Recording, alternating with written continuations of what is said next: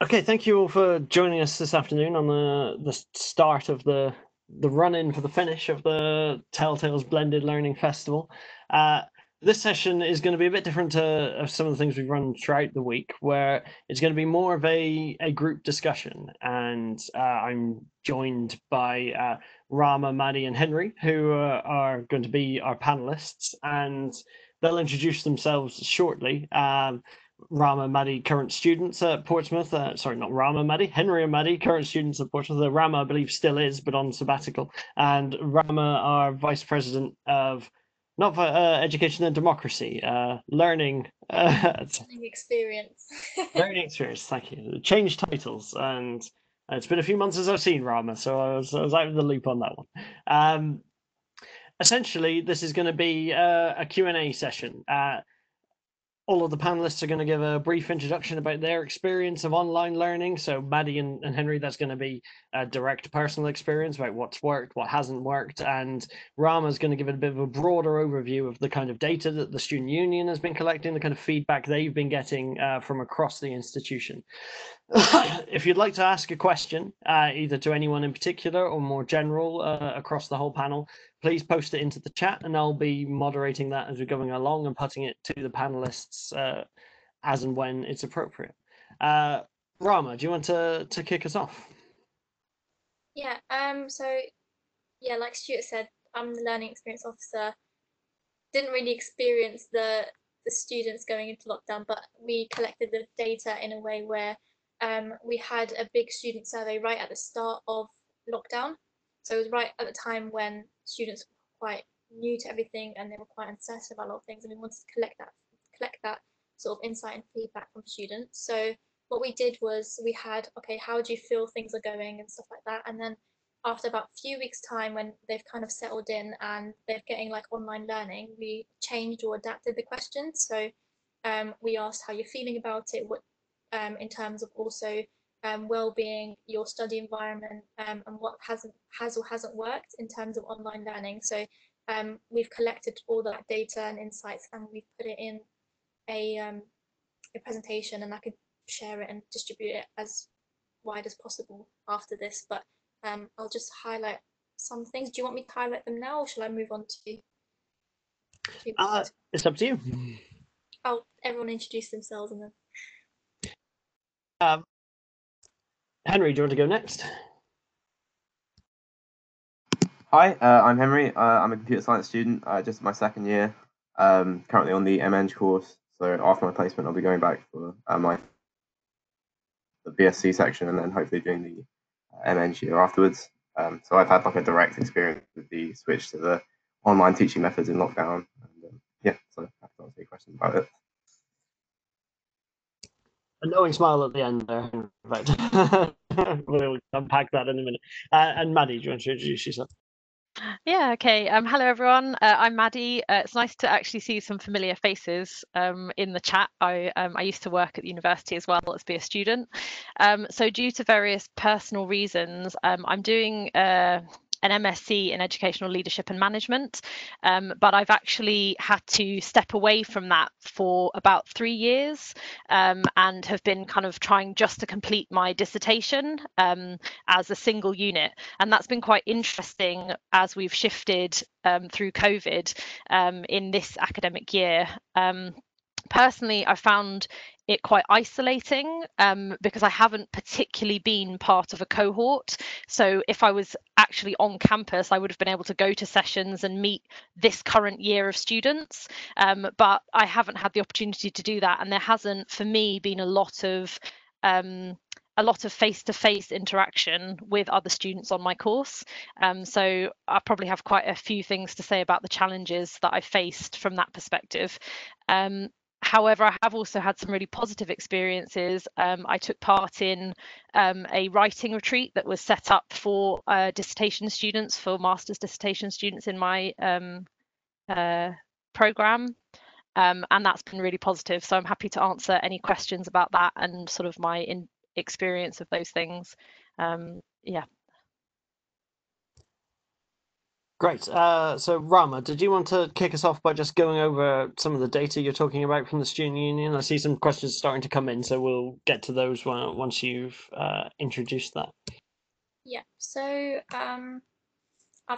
we had a wide range from like well-being to learning, but I've picked out the online learning and / study environment ones.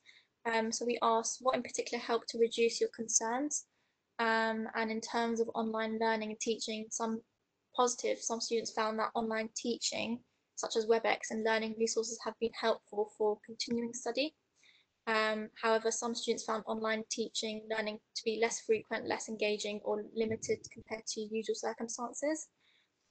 Some issues around studying environment was flagged up as well. So all students who mentioned this theme were dissatisfied with their studying environment, and reasons for this dissatisfaction include students supporting family at home, therefore decreasing study time.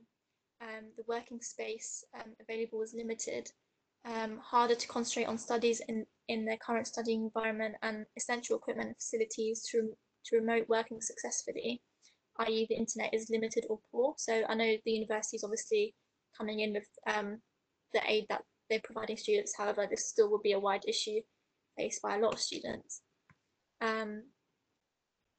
Another thing about online learning, some students said that they have more online learning study time, so that's a positive. However, others mentioned the quality of online learning doesn't compare to face-to-face teaching. Some students have noted the lack of quantity of online teaching lectures and learning resources. And some students asked to what extent online learning and teaching will continue into next academic year, so I'm pretty sure that's cleared up now. So we wanted to hear also anything that worked. So most students highlight this theme regarding online teaching and learning as beneficial.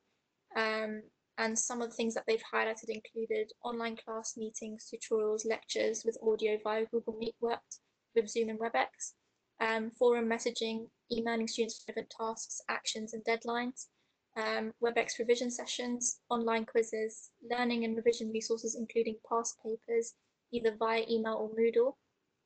And some things that didn't really work was obviously a few students still preferred face-to-face teaching support, and they had issues with WebEx, VPN and internet access, which is recurring themes throughout. And some of the obviously things we need to improve on in terms of online teaching, which is it might be repetitive, sorry about that, so I'll just go on to the highlights. But a better standardized quality of online teaching resources, as the current online teaching provided is not frequent, not detailed enough, and do not exist for all students at all, which is something that was highlighted. Some students didn't get any lectures in the last 2 weeks, or any support. Live online teaching where possible. All WebEx lectures and meetings to be recorded to watch back after the session ends. Lectures and seminars to be scheduled in a weekly timetable format similar to face-to-face lectures. Not having group work, which is interesting, is always going to happen. It's always going to be brought up as an issue.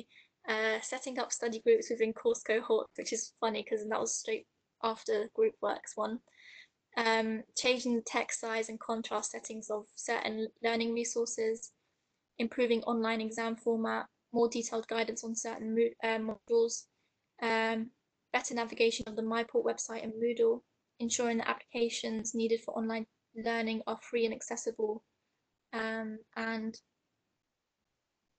some students wanted next term's resources and workload to be available over the summer months, ready for the next academic year. So those are the highlights. Sorry if that was really long. No, that was really useful. I think what I was struck by, many of the things that were raised have come up during the week as well. So it's good to know that we're on course to address a lot of the things students are raising, with Panopto coming in to support with capturing lecture content. We've had lots of discussions about inclusivity and accessibility through the week. I'm starting to think we should schedule this for Monday because it would have set up the week quite nicely. But it's encouraging that a lot of what we're trying to do, and maybe this raises the importance, which a few people have said throughout the week, of feeding this back to the students, this process where we're trying to upskill as practitioners and support as a community to address those issues, I think is quite important. And perhaps, Rama, this is something that we can talk about working on outside of this meeting. But I think that's a really good setup. I'll move on to the first question, which I think is probably better answered by Henry and Maddie. So the new Rama, but if you have any thoughts, feel free to contribute. From Mark saying, did you get any feedback on the right level of correspondence, particularly at module level? We tried to keep in regular contact so students didn't feel isolated, but we also got feedback that students felt they were receiving too many messages. Maddie, to start off that one. Yeah, so that's quite funny because I would actually agree with both of those points. It's interesting when you're sitting just the other side of a computer screen and you're not really seeing people face to face.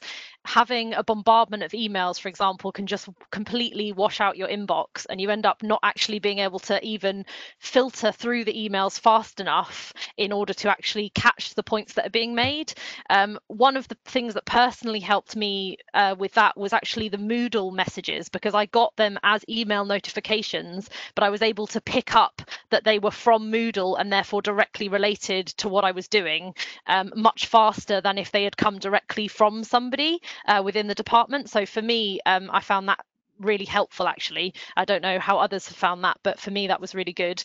And also, I think it's quite interesting because when I go back to think about it, at the start of my particular course, at the start of our lockdown process, we actually did receive an email that asked for some comment and feedback about our experience and what we might want to see from the next few weeks, and kind of go, and for us particularly because our dissertations actually aren't due until September, so we sort of actually work over the summer, and interestingly, I actually missed that email. So although I was given the opportunity to give feedback, I missed the deadline because it came in and I was just, oh, so many emails, everyone's trying to tell me what's happening, I don't really know what's going on. So I actually missed the deadline to actually comment. So yeah, I've had a mixture of kind of feeling isolated by not being able to catch those emails fast enough, but also having too many messages and then just feeling overwhelmed anyway. So I don't know if that answers, hopefully it does.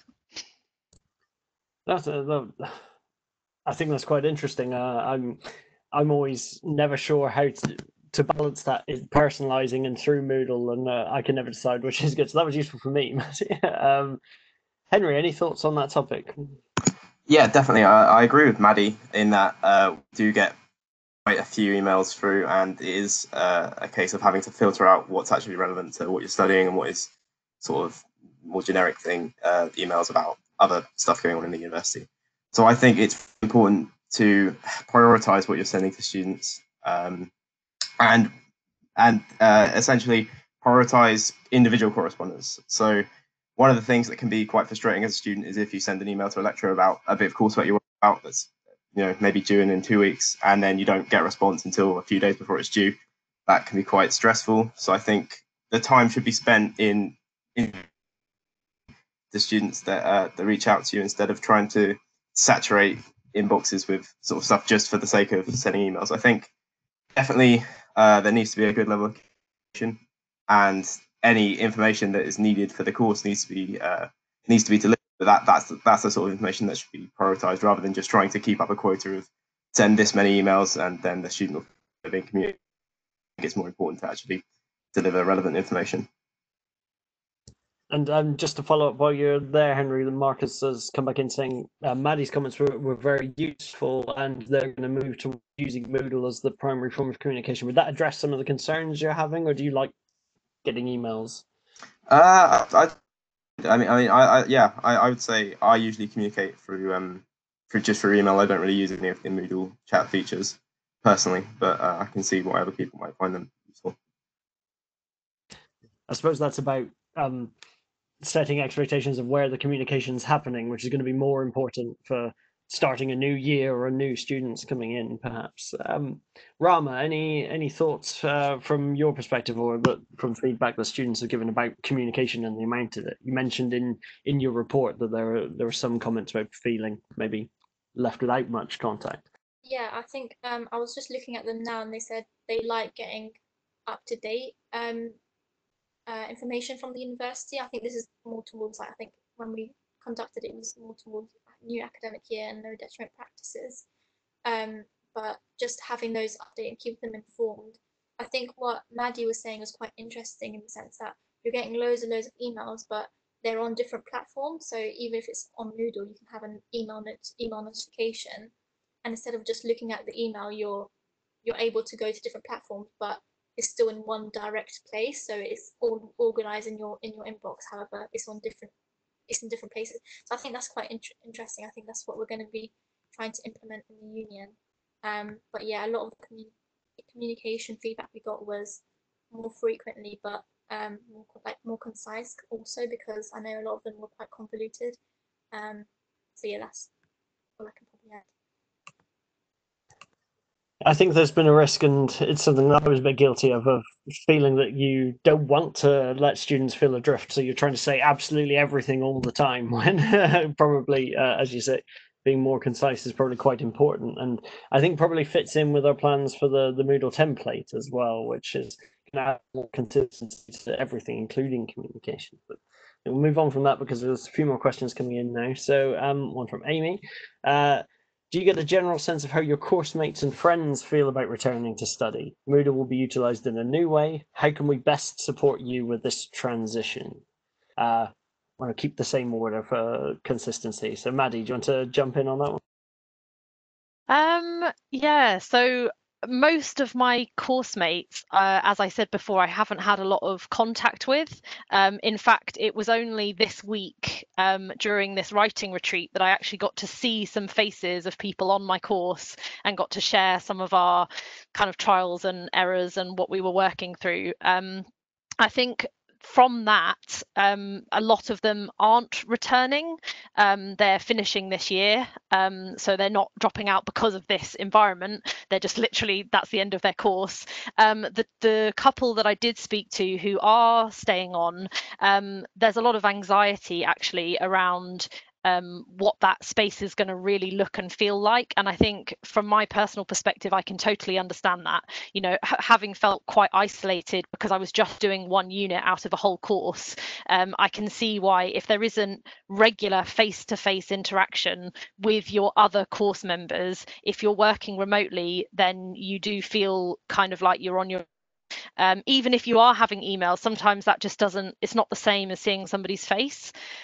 But on the flip side of that, there's kind of like this I guess a sort of like face fatigue, you know, like you're when you're in person, you're not in front of a mirror, right? But when you're on the screen whole time, and there's kind of an additional thought process that goes through that, like, oh my god, do I look okay? Does my environment look okay? I mean, for example, I didn't choose this wallpaper. I hate it.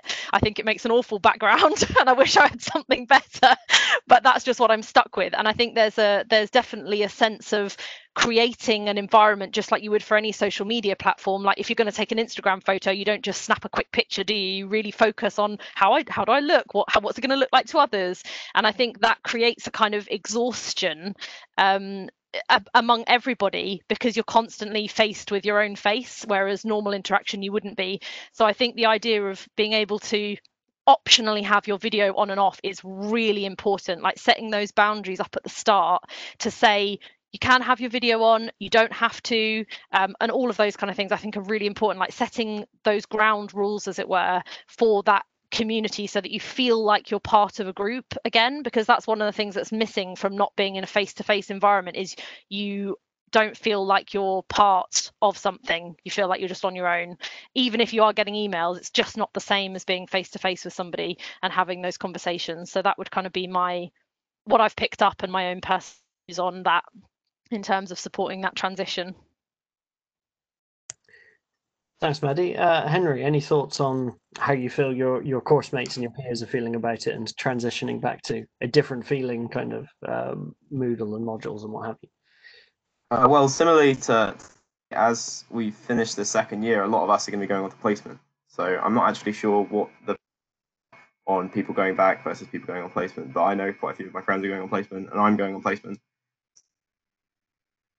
Returning in October, aren't you? Yeah. So I won't be back in October. Do know that quite a few of my friends and me to a certain extent found that it was quite easy to disengage from the course when we were starting out working from home, not having that face-to-face contact with lecturers and not going into university does sort of put up a bit of a barrier to engagement, I think. And I can see how that might be a problem, especially for people that haven't gone to the university, because there's going to be people first year that have never been to the university that are starting completely online, and that's probably going to be quite a surreal experience, I imagine. So yeah, I can understand why it would be a hard adjustment. I think maybe the lockdown period will make it easier for people that were previously at the university to adjust to it. Already sort of dealt with it towards the end of the year. Yeah. Just a quick follow-up, if you don't mind, Henry. How are you feeling about going on placement? Because I imagine that throws up a whole different range of considerations. Yeah, I'm looking forward to it. I starting remotely. That might change. I mean, there's new government advice today about working from home. They're saying that they're not going to advise working from home after August 1st. So I'm starting on September 1st. Done on a sort of organisation by organisation basis. So I'm still not sure if I'm going to have to be working from home or not. But I guess I'll just have to adjust to whatever happens. I know how you feel. So I think we have a clearer idea at the university. Question from Rebecca. I think specifically for you, Rama. Was it possible to appreciate any patterns across the student feedback defined by what kind of courses they're on, such as practical versus theoretical courses, lecture-based versus studio-based? Have you looked at the data in that way at all? Yeah, I don't have it on me now, but we did break it down by faculty, and then we highlighted the key concerns within each one and then recommendations. I don't have it on me now, but I can send it to you. I can't because it was quite a while ago, but it has been done. There has been thought put into it, because obviously CCI are going to be completely different to BAL, so and the requirements. So there has been, but it's just I need to send it through to people. So if I can send it to Rebecca straight after, would that be helpful? If it's something that's available for sharing, if you send it to me, I can add it to the festival site, so it can go up alongside the recording of this session. So then anyone who watches that will be able to see it as well. If that's okay with you, Ron? Yeah. Okay, so questions coming in thick and fast now. Is it possible to understand how flipped teaching and learning is received by students in comparison to live online sessions, which are closest to face-to-face teaching?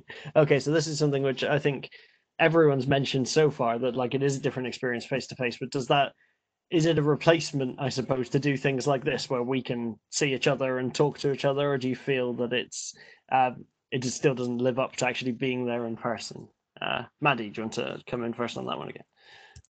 Yeah, so one of the things I think are really important to consider is so when we think about disseminating to a wide group of students rather than just a small group, if we think about that large group space, what's worked really well for me is having videos of whatever would have been lectured or disseminated to us that I can then go and watch in my own time. I can go through, I can pick up any resources I need, I can pause the video, I can think about what I'm supposed to be doing, and I can go back into that whenever I want to.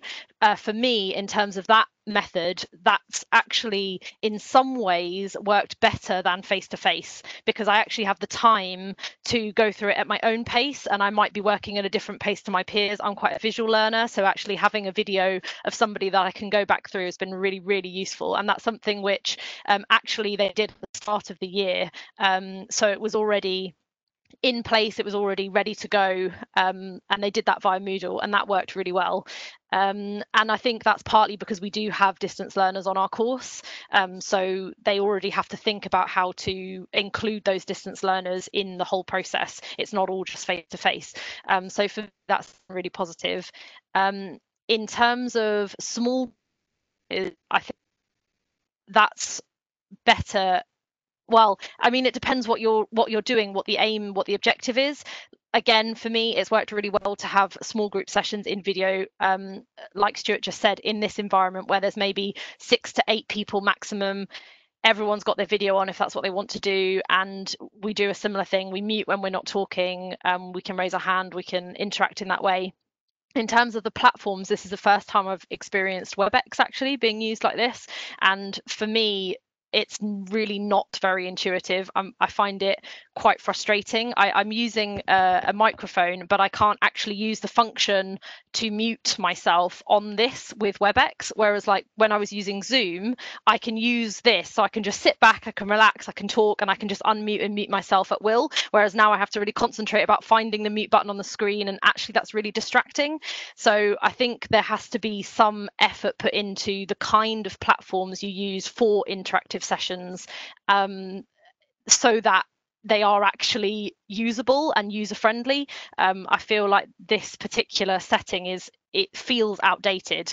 It's not as intuitive as Zoom, for example, even as Google video Teams, whatever it is, even that is more intuitive than this. So I think if the university is going forward thinking about online learning, they definitely need to focus on which platforms are actually the most effective to use, with different groups of students, different sizes of students, and depending on what the subject is as well. Thanks, Maddie. I think you'll find a few people have agreed with that sentiment throughout the week. Henry, how do you feel about that? Strongly agree on many of the points raised there. Definitely standardization of platforms and timetabling and lecture delivery and everything, I think, is basically the main problem that needs to be solved here, in that individuals by their own discretion were sort of deciding what platforms to use, at least for my course. So we had some lecturers wanting us to use Zoom, others wanting us to use Google Meet. And I feel like that is, firstly, it's a hassle to have to be signed up to a bunch of different services, but it also just creates a kind of, I think standardization is definitely very important for a consistent learning experience for all the students. If you're having to use different platforms all the time, then you're going to have different experiences, and it's just difficult to manage that. And linking into that, another point raised about the recording of lectures. I had one of my friends yesterday I was talking to was frustrated at the fact that a few lecturers would just record their PowerPoints with VoiceOver and sort of deliver the lecture like they would in person, but as a recorded video, and others would host a live call like this, and they'd still go over the lecture slides and present it as they would in a live setting, but the students could ask questions. And the person I spoke to yesterday felt that the most important, valuable part of the lectures in university in person is being able to interact with the lecturers like that, and to be able to ask questions sort of as they come up, and having that space to interact and get an answer to a question is sort of valuable. And they were frustrated by lectures being just pre-recorded. I can appreciate both sides of that. I do think it's really useful to be able to go back to a lecture after it's happened and go through it, and if you miss anything, be able to patch up a hole in your notes or something like that. I know a few lecturers last year did record their in-person lecture. Only I think one out of all of my lecturers did that. That was one of the things I spoke to Stuart about actually at the beginning of the ambassador program, was trying to streamline the process of recording in-person lectures. I think probably the best solution to that would be to maybe offer a mix. Lectures could be pre-recorded, in that the lecturer will go through the slides and record and present it as they would in person, but then kind of to go along with the lecture after the students had a chance to go through it at their own pace. I definitely think there does need to be a level of interaction, otherwise there's going to be a significant loss of value for the students. Thanks, Henry. That's good to hear, because that sounds very similar to the recommendations we're making with the new templates for Moodle. So hopefully that's going to not work for you necessarily, because you're not coming back in October, but for other students who feel similarly. Rama, any thoughts on that topic?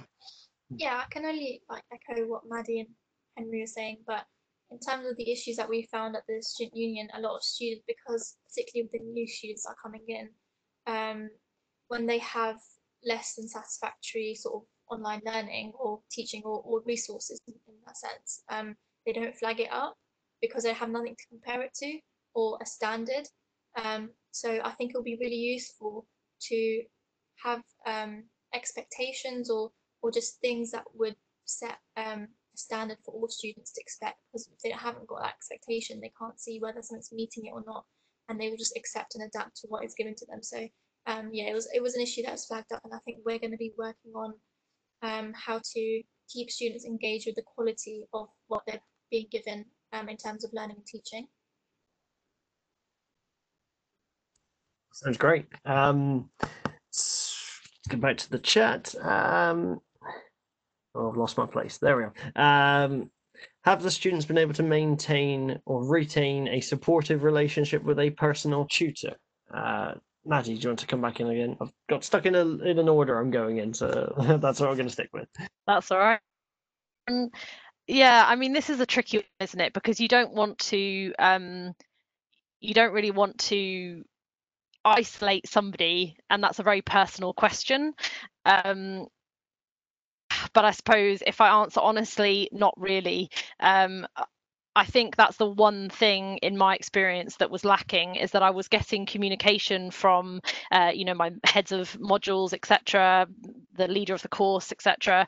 But actually, my personal tutor didn't reach out to me once. It was only when I actually had to send something to them to be approved that I started a dialogue up again. And I think that definitely there needs to be some standards set around how those personal tutor sessions are conducted. I mean, obviously I'm doing my dissertation, so it's a very supervisory relationship, which is, oh, my chair just hit me in the head. Sorry about that. I don't know why that did that.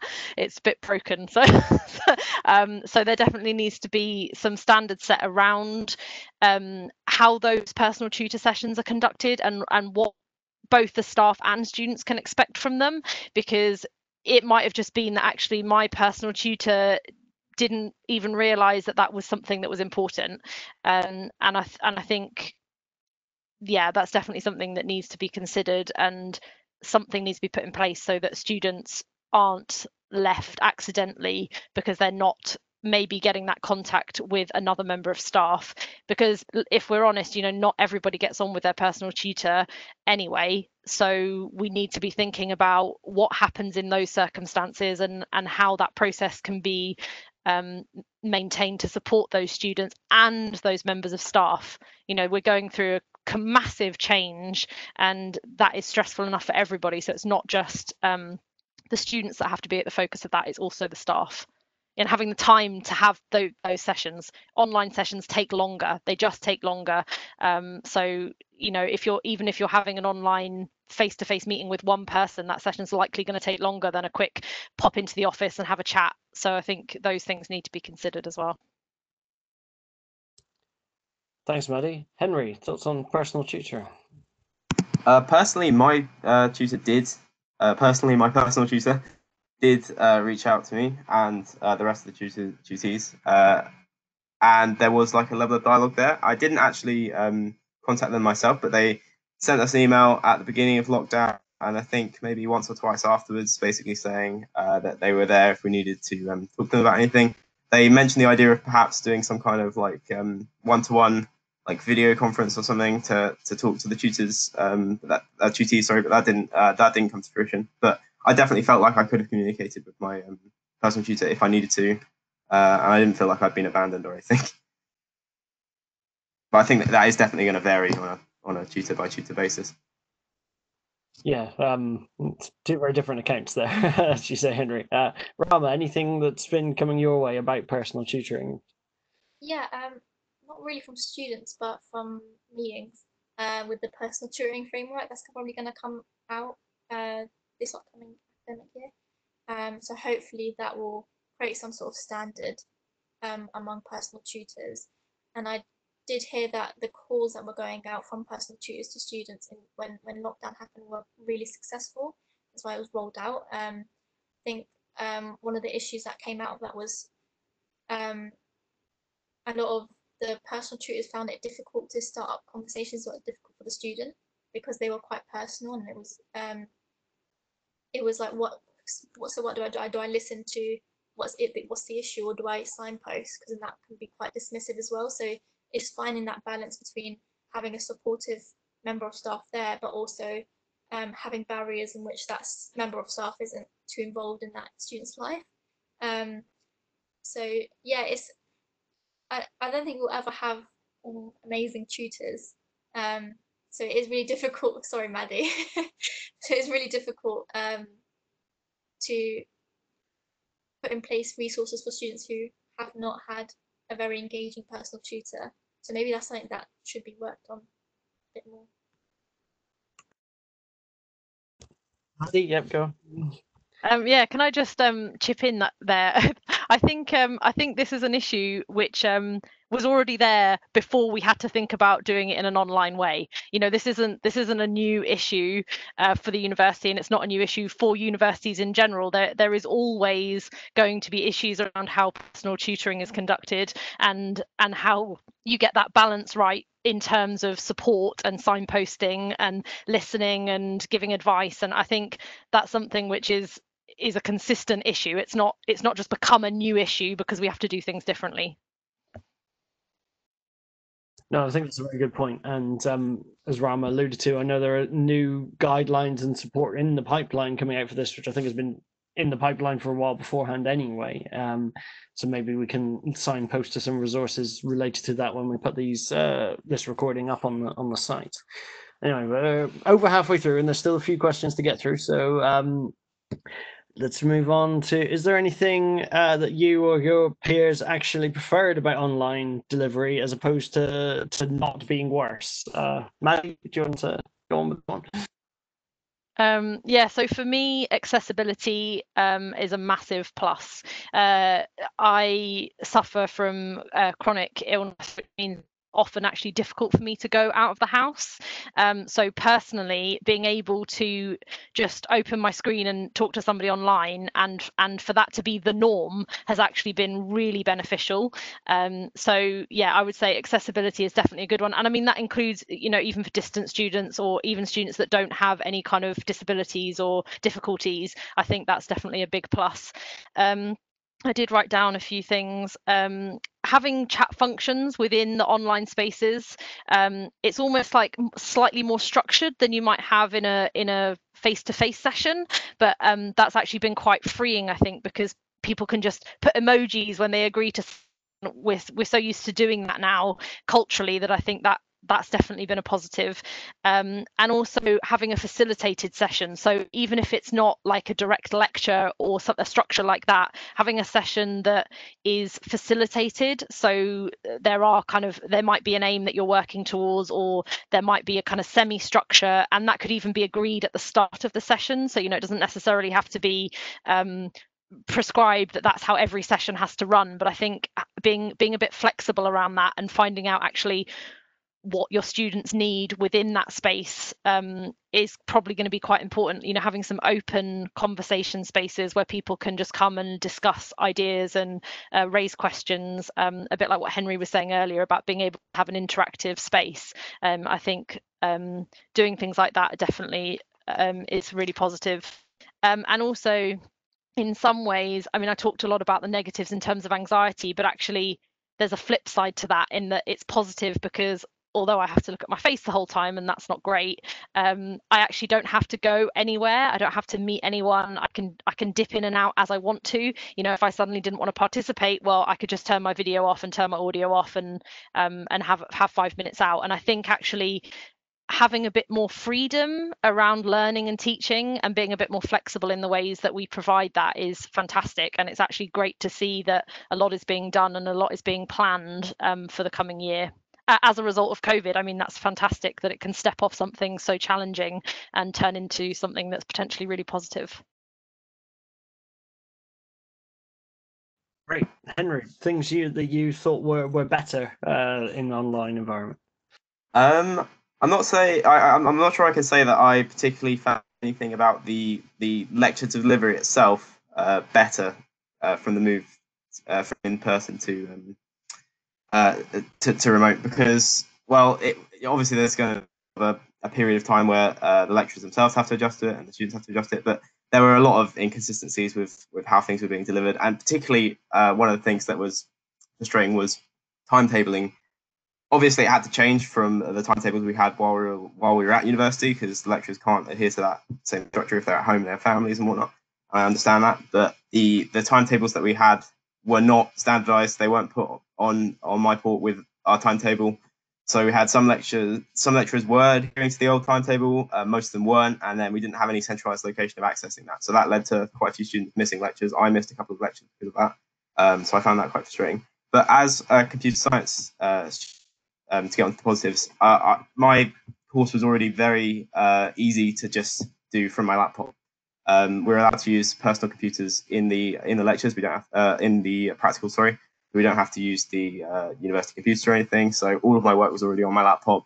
The move to doing everything from home, in technical terms, was very easy because I already had everything I needed on my laptop. And the university access to resources has been brilliant. So like, access to LinkedIn Learning is really good, and any of the software I've needed to use, I've been able to either through it being free in the place or getting a student license. So I've not had any problems with that. So I'd say, yeah, the actual technical side of the work has been just as easy as it ever was. Rama, you flagged up a few things that people were speaking positively, but did any of it have that kind of tone that it's actually better than it was previously? Yeah, I mean, a few things that, I mean, again, echoing what everyone else is saying, I think flexibility is really important. When I was a student, I had like about 2 jobs plus volunteering plus my degree. So when I wasn't attending my lectures, there's that anxiety of I'm missing out, or like that anxiety of constantly being behind on things. And I think when everything's online, although I know it came out of a really bad situation, things are online now, and I think it's moved the sector in the sense that there was a lot of academics who were really anti putting things online, or are you not going to attend, and that fear of lack of attendance means lack of engagement. So I think now it's moved us further down the line in terms of we're now putting things online. It's helped students who need that flexibility in their timetable, where they can just decide to listen to a lecture later on, or have flexibility in their timetable to have some time for studying. So that's really useful. I think when in the last few months when lockdown happened, a lot of students really didn't know what we do as a student union. So I think we had a really large engagement. So for example, in with the student survey, we had the largest engagement ever in any survey that we've done. So I think now, because things are so different, students are going to engage more because they want to know what's new, like what do they have to do, what they have to get used to do, what they have to adapt to. So I think being able to utilize that engagement from students and pushing things out and reinventing what you want as your priorities, in terms of well-being or your personal tutors, we're able to like almost like highlight that on our Moodle pages and stuff like that. So it does give us, with a positive outlook, it does give us a space where students are now engaged with online material. And I think also, yeah, some of the things I picked out was interactive sessions and more online study time, which was like the 2 big positive things that came out of the thing. I could send it through anyway after. So Great. We're drawing towards the end, so we've got a question I'll ask short. There's one last question they want to try and race to get in while we're answering that one. Please do. But this one from Sharon. How are you finding accessing help and resources from the library? Have you heard of any students interacting more with the library via email or chat? Maddie, we'll loop back around to you again. I honestly no. I've been using the library in the same way that I was before. One of the things I think is a shame is not having those spaces where you can go out of your own environment. Like Rama said earlier, not everybody has a place where they can set up and study at home or even in their room or wherever they are.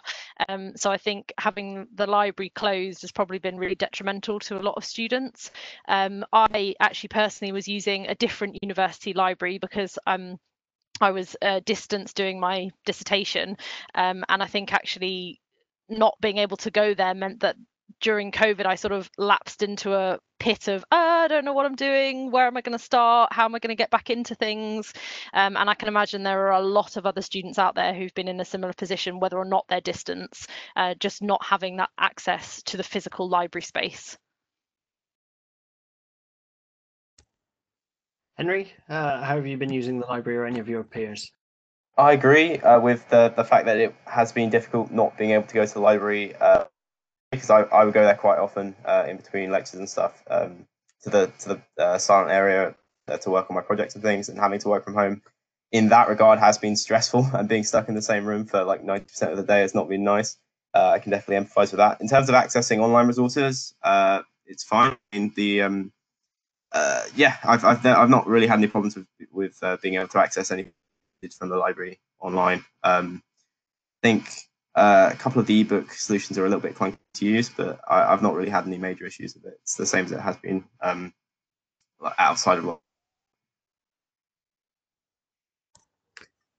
Rama, any thoughts on the library? Any that have come your way?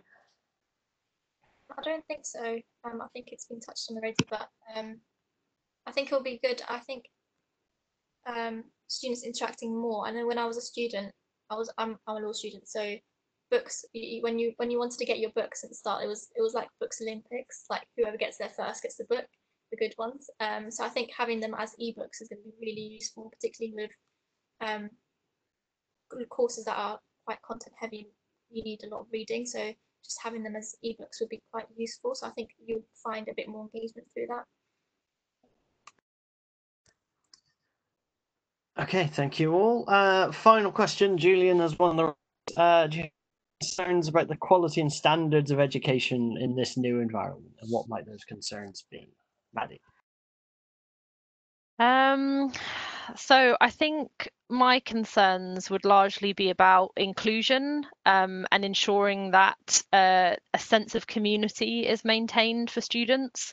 If you're not able to meet with your peers and develop new relationships and things in quite the same way, I think there's a danger that the retention rate is going to drop, and that students are going to feel that they need more support in terms of mental health. Yeah, I think those are my biggest concerns really, is about support for students moving forward, and also about being motivated and engaged. Online learning isn't new. The Open University have been doing it perfectly well for a very long time. Maybe there's a lot we can learn from them. I think it's just about ensuring that we adapt in a way that includes everybody to the best of our ability, really. Agreed. Henry, what do you think? Yes, I do feel that has been sort of a significant reduction in the quality of the ability to learn since lockdown. I kind of think to a certain degree that was sort of unavoidable. It was quite a large event that has impacted everyone, even impacted personally by the effects of coronavirus, and having to adapt quite quickly from being in a face-to-face environment to being in a remote environment was never going to be frictionless. But yeah, definitely, I haven't found it as easy to study since we. I found it harder to engage with my subjects, definitely since lockdown.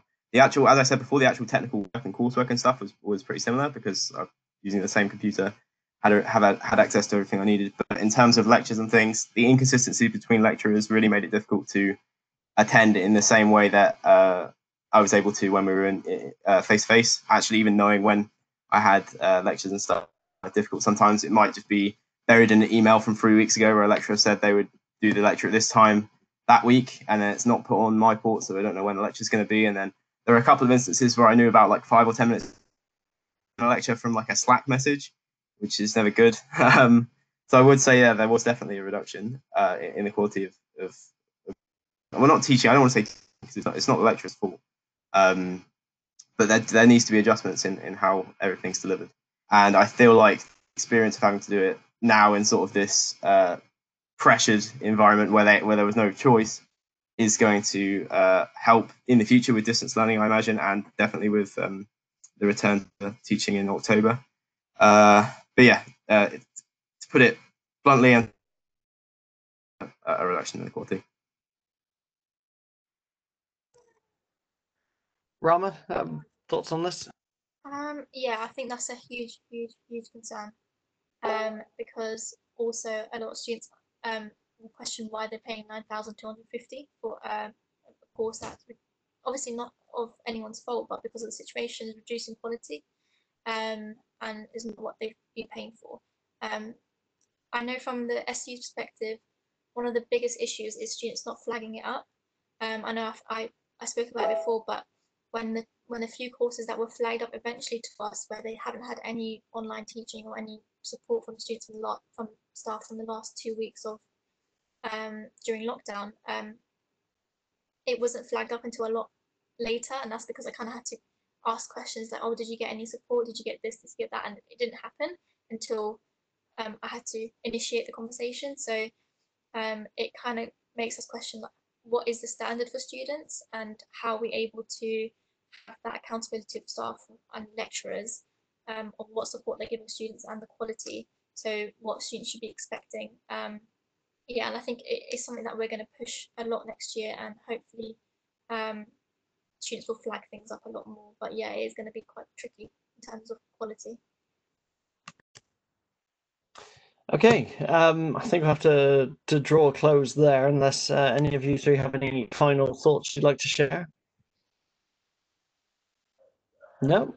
Well, in that case, thank you very much for your reflections. I think what I'm impressed by and pleased about is that it seems to chime with a lot of the things that we're planning for September, October, the kind of concerns you've raised, but also what's working. So, and the kind of things we've talked about this week.